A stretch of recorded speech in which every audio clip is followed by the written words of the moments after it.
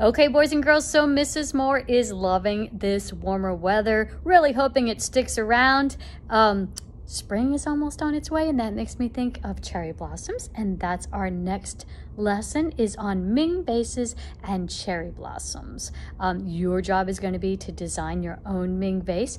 It's going to show symmetry because you're going to do it with one piece of paper folded in half, draw and cut one side of your vase, and then when you open it up, you will have a lovely vase that matches on both sides. Symmetry, same, both sides.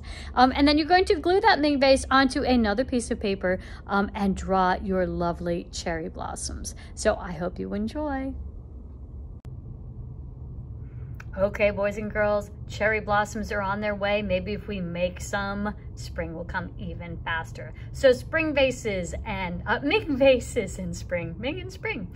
Symmetry Ming vases and cherry blossoms is our lesson for this week. Let's talk a little bit about the Ming Dynasty. A dynasty is a time period in China, and the Ming Dynasty was from the years 1368 to 1644. A lot of things that we associate with China happened during this time period. It was a time period of building, and the arts flourished, like the Great China Wall. Yes, there were pieces of it before the Ming Dynasty, but during the Ming Dynasty is when a lot of it was rebuilt or built brand new, and it's what we still see today in China. Canals were built connecting the country so goods and different items could travel all over China, and the Forbidden City was built during this time period, the home of the emperor at the time of China. Art, like I said, flourished during this time period, and of course we know that the basic words and alphabet, so to speak, of China is in itself an art form, right? We look at those calligraphy writing. More of our artware from that time period, porcelain and lacquerware. Lacquerware is when you take wood and you carve and you cover it with coats and coats of a varnish or a lacquer. And of course, porcelain we call China. How funny is that, right? You probably pull out your China dishes on special holidays or special occasions to eat from. That's those really, really fine, really beautiful, thin porcelain dishes. And Ming vases. So take a look at our Ming vases. What we notice right off the bat is our top and our bottom have some sort of a pattern, and then the center is typically filled with some kind of a nature scene. It's an animal or just blossoms and branches and leaves, but notice pattern, nature design, pattern, and that's very typical for most of our Ming vases. Also notice that they were just done in blue and white. Even if it's an animal or something that wouldn't be blue and white in nature, everything is blue and white in our Ming vases.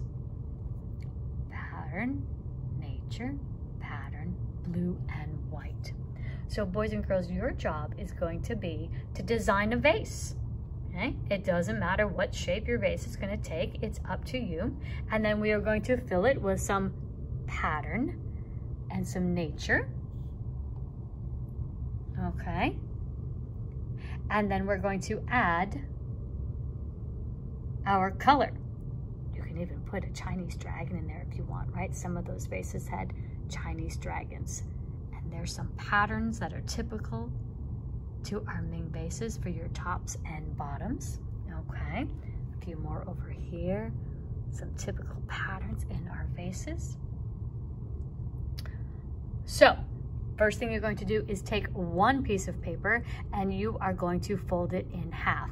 And from the fold, you're going to draw your vase, whatever shape you'd like.